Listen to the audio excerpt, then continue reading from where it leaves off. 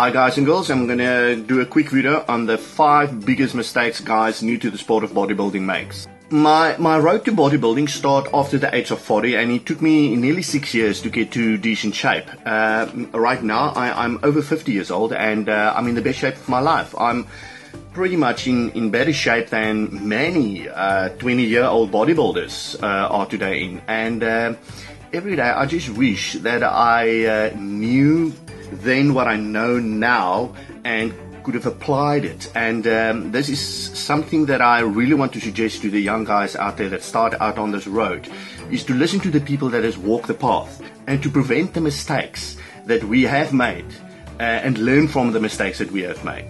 So for those prepared to listen, here follows my 5 biggest bodybuilding mistakes. Number 1. Insufficient training intensity. The pros in any sport, they reach such a high limit not because they just push their body to failure, but because they use their mind to push their body past the point of failure.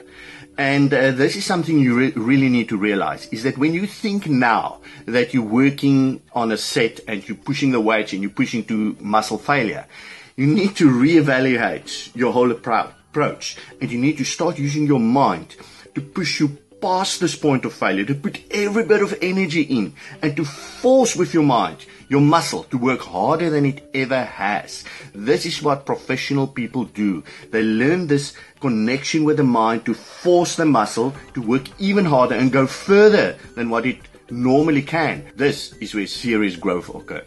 Point number 2, working through pain.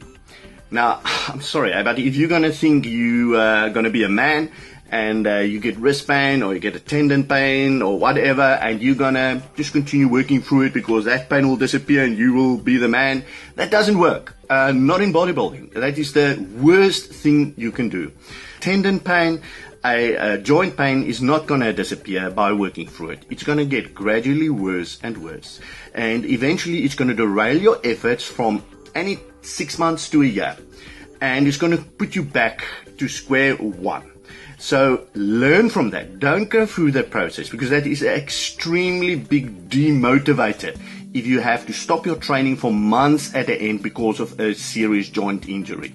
So when you experience pain, you have to immediately give attention to it. Stop what you're doing, change your routine, put some ice on it, use some anti-inflammatories, go and see a doctor, but whatever it takes, be wise, apply wisdom, and stop what you're doing. Point number 3, bad technique or form. Many guys start out and think, that as long as they lift heavy and as long as they can push the big weights, the form is not really that important. It's all about being able to push that big weight. And this is asking for problems. Number 1, you're asking for an injury to happen, because if form and technique is not perfect, injury sooner or later will happen. And the second big problem with this is that you're not allowing the muscle that you want to train to do the work. You're allowing all the other muscles, stabilization muscles and so on, to do more of the work that they were supposed to do. When you do a certain exercise, you need to do that exercise so that the focus is primarily only on that one muscle that is supposed to do the work. You need to have this connection with your mind so that you only isolate the one muscle that you need to do the work.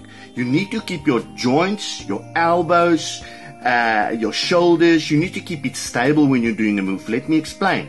When you're doing, for example, bicep curls, you're not allowed to swing your arm to bring up the weight. You should keep your elbows stable completely and then only bring up the upper arm. You force the focus on the bicep, and the bicep is doing the primary work. Otherwise, if you swing it, you're using a lot of your shoulders, your back muscles, your traps and everything to bring the weight up there.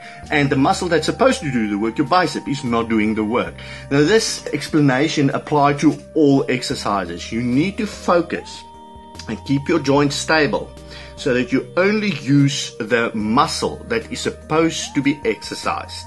Point 4, not weighing your food or counting your calories. If your diet is not in place, your bodybuilding effort will fail. If you ever want to reach incredible shredded muscle look, you have to start weighing your food and count your calories. Being mediocre is not going to bring you anywhere. You need to do this. Point number 5, average standards. Now, of all the points here, I would say this is probably the most important one. So many people out there, and me too when I started out initially, I had average standards. None of these people, like Arnold Schwarzenegger, Louw, Ryan Terry currently, all these people, they don't have magic genes.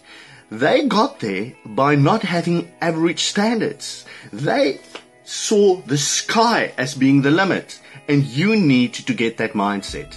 Do not settle for average. Your standards must be incredibly high, and that will mean you're going to push yourself to reach that level that you have set for yourself.